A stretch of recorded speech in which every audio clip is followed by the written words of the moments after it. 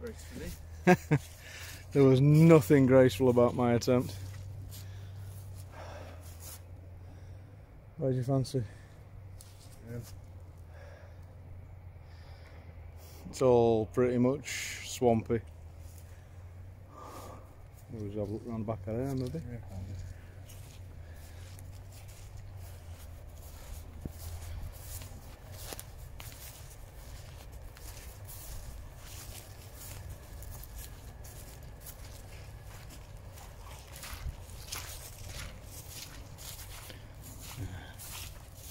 Didn't get very far.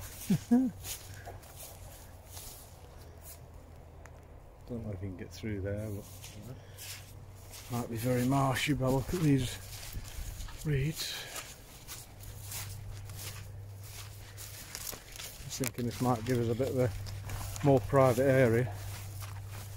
Is that just a channel, not a path?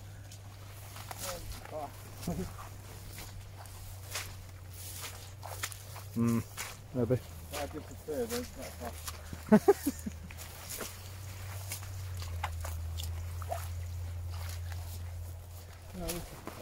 Mm-hmm. Possible. Well, it's not been used for a very long time. just away from the main path of it, isn't Yeah. Just think if we can get to that clearing near that tree to the left, then we're sort of off the beaten track, you know? Yeah. Well, it's not the best location in the world, but it'll do. Just gives you a bit of privacy, doesn't it? And space from people.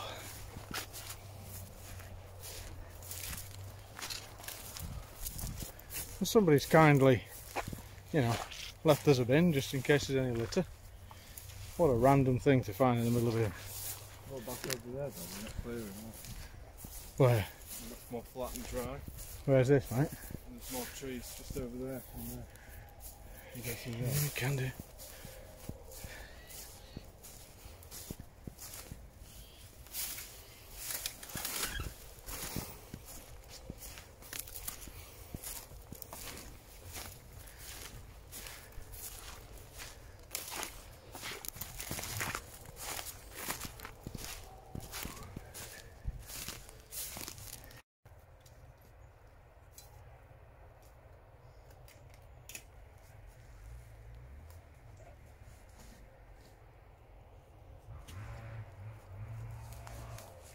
Yeah, they're going to come close. They're over there and they'll come round. It'll sound quite loud, but there's some lads on motorbikes in it. Yeah.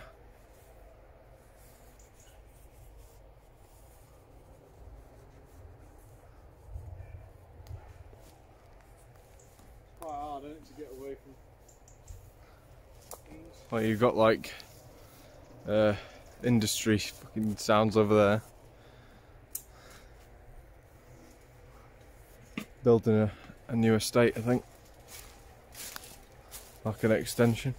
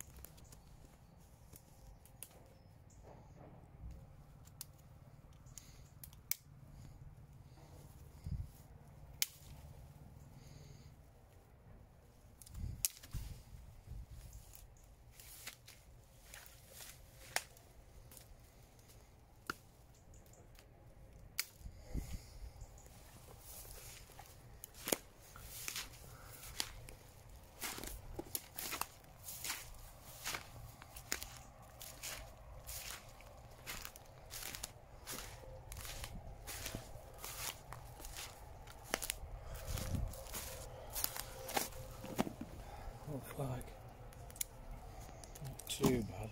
They're alright. Because they've been in the sun, they've had a chance to dry. Let me get some more. Yeah.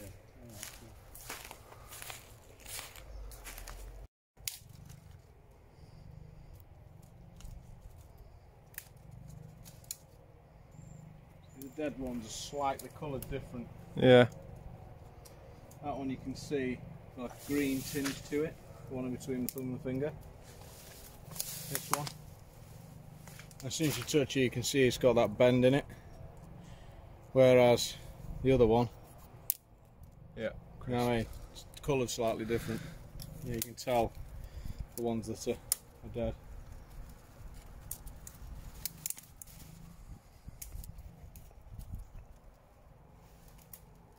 I just spotted them from over there. I was like, I wonder.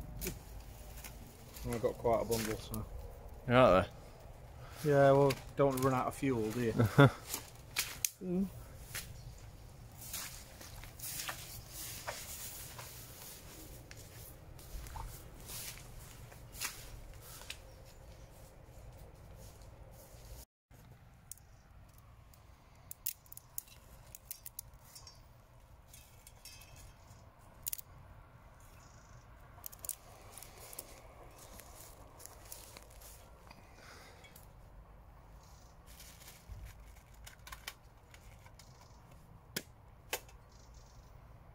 Just having to use the backup kit really, which is not the usual go-to woods kit that we would use.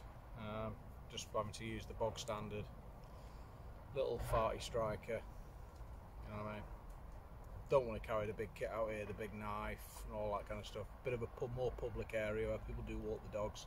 We're set back out the way. We should get a brew going, put it out, and then that'll be it. And we'll show like a tarp configuration. I think it's called the Plough point configuration, which is again a quick, easy go-to. Just bang up tarp configuration. It'll give you a bit of shelter. So, And we've never done it before. we've never done it before. It's the first time, so. Here we go.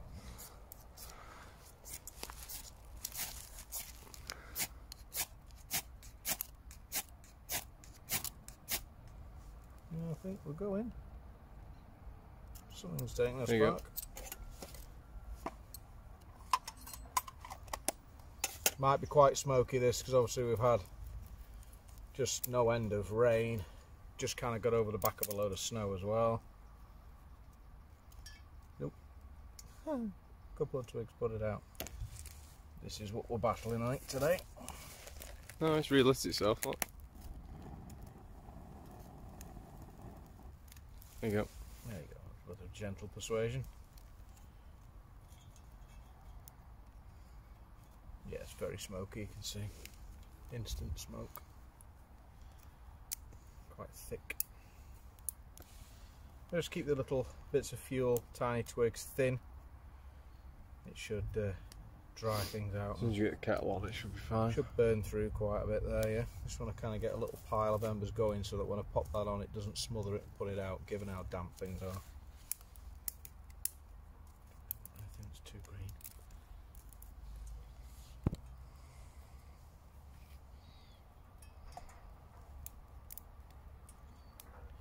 May struggle.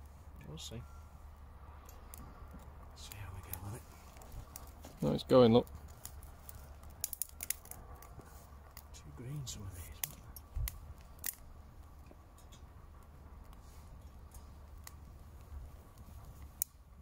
So just building up the size of your fuel. Start off with the thinnest possible fuel you can find. Hear that nice little snap to things. You can check, see things are actually, you know, dying off. Build up your fuel size, and hopefully the magic of fire should do what it needs to do.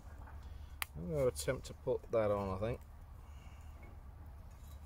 Do you reckon, yeah? Yeah, it should. Should draw. Yeah, it should draw Yeah, it. There you it's go. drawing straight away. And then you just snap and drop in. And Kelly kettle, simple as that. You just keep feeding the beast.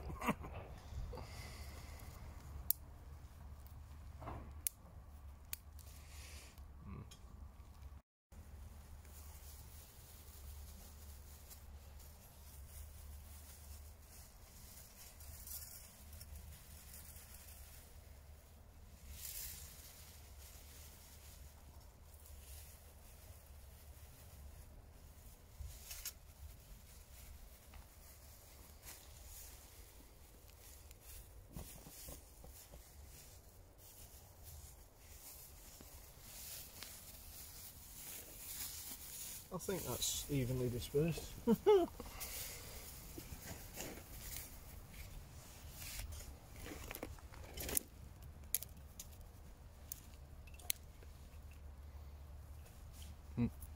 should be alright.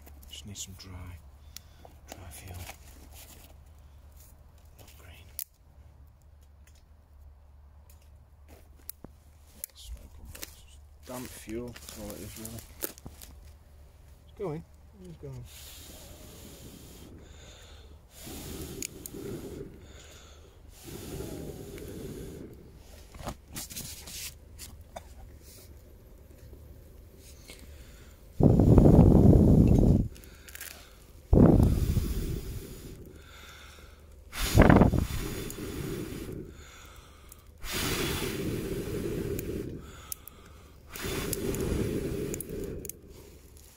There we go.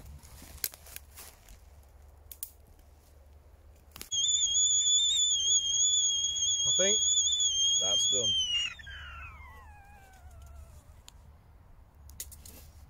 And that is a Kelly kettle. I've allowed that to. Did you get some mud? Or Oh, there's all that water over there. go and pour it in the water. Is that hot? It's a bit hot.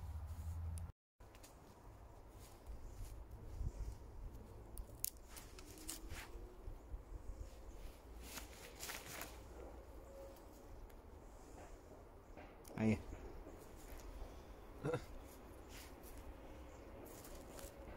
Bad angle that. Wouldn't normally climb trees. Normally you'd just put something weighty on the end, throw it up over a branch and tie it off.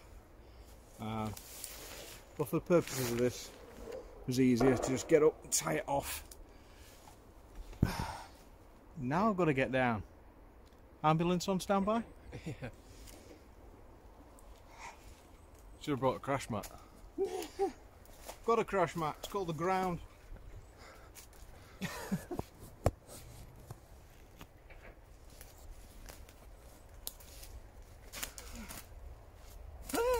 Hey! I'm safe.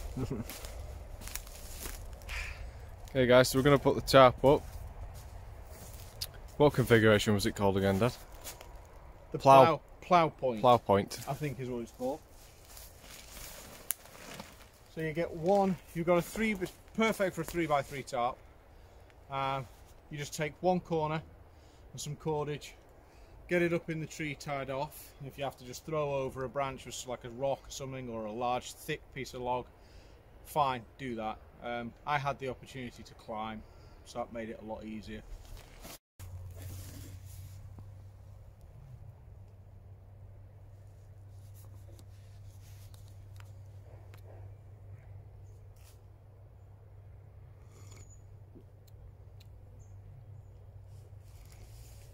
Not a huge fan of black coffee, but we didn't bring any milk, so I have to make do.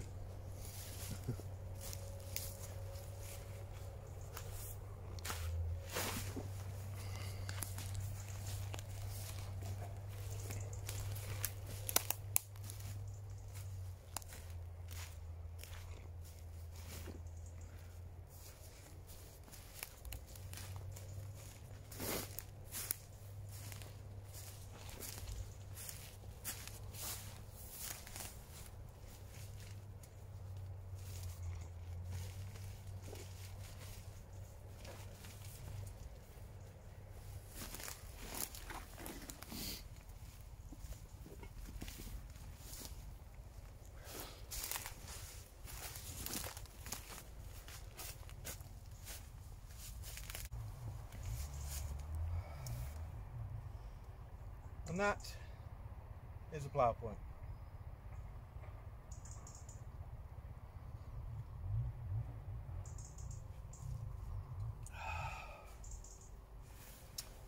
It just gives you some protection from the rain and the elements if you're out and about. You see how big it is compared to my dad, so at a push I'd say 2 people. 2 people. 2 people plus gear. But if I'm sat in it and I'm sat back, you could have a fire out there, you know, and this would accommodate you. If you had no shelter skills, but you knew how to use a tarp and you have this protective layer, you can improvise all sorts of things. Obviously you've got the half open front where elements can get in, but if you're out for a day hike and say things turn for the worst, you've got your tarp on you, you've got your Kelly kettle on you, what's stopping you from finding a tree and constructing this to get you out of the elements, keep you dry, keep you relatively warm, rest up, have a hot brew? I'd say 10-15 minutes maybe. Yeah. You know, adjust it a little bit. Don't think it's that bad. Excuse the fog. Bit misty out today.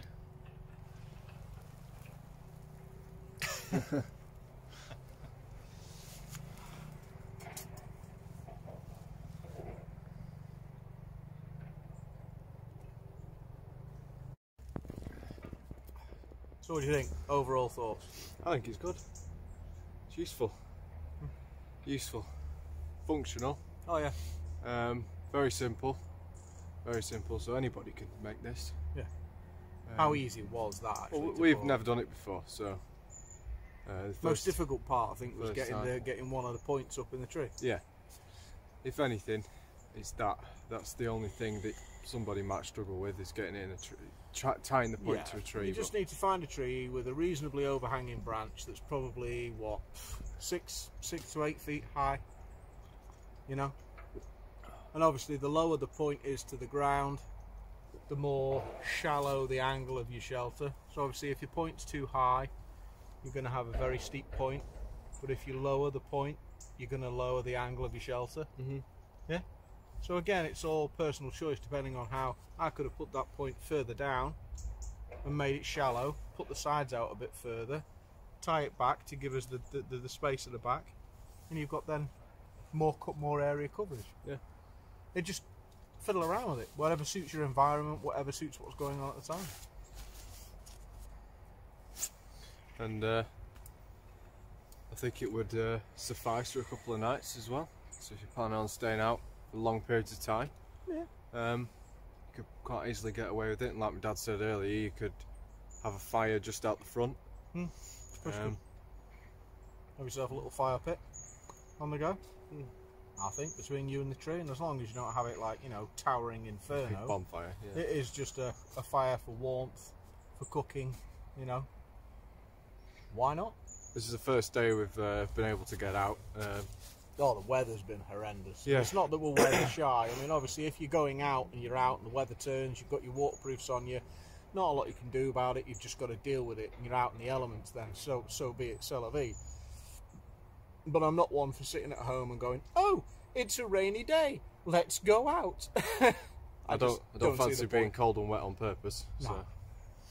So. It's been snowing, raining. Yeah, some snow. But yeah, it's the first clear, dry day today, so... Took the opportunity to get out. We've been like caged lions, haven't we? I think a lot of people have. So yeah.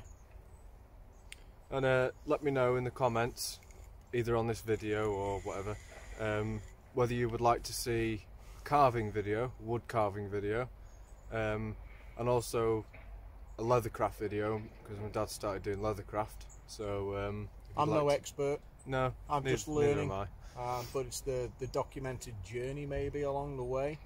We're wondering whether that would maybe interest people, covering things like keychain lighter holders, or you can pop a Bic light around your neck.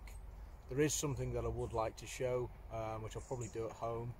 I think it's called a Ranger kit, where you have a Bic lighter and a fuel source connected with paracord together. But I'll look into doing that maybe at a later date. But yeah, I do all sorts of things. What have I recently done? A hip flask. Not a lot of people agree with smoking, but I've done a pipe tobacco roll, little pouch. So yeah, quite a few different things. And I'm just going to branch out and try as many different things as possible. I mean, I've even covered my silky saw plastic case that comes with a silky saw, just because I really didn't like the way it functioned. No, I think the plastic is naff, but The belt loop isn't exactly very secure. I'm always worrying about it falling off my belt or it coming loose. So I was looking for an alternative. So I've just covered it in leather and added a loop, and now it can go on my belt and attach with a carabiner. I'm more happy with that. It feels more secure. and I've started carving Santas, snowmen, and what would you call them, wood spirits, into basswood blocks. I've been watching quite a lot of a guy called Doug Linker on YouTube. Hi, Doug. Hi, Doug. He's a Canadian carpenter by trade, and I just happened upon his video on YouTube, and I was hooked. Been carving 5 days now, and I think I'm Picked it up quite quick, yeah. To a point where people are actually asking him to carve things for them.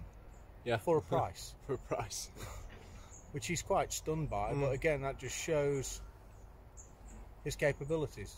And he is good at what he does, and I'm so proud, couldn't be prouder. So yeah, have a little look. We have put pictures on our Instagram.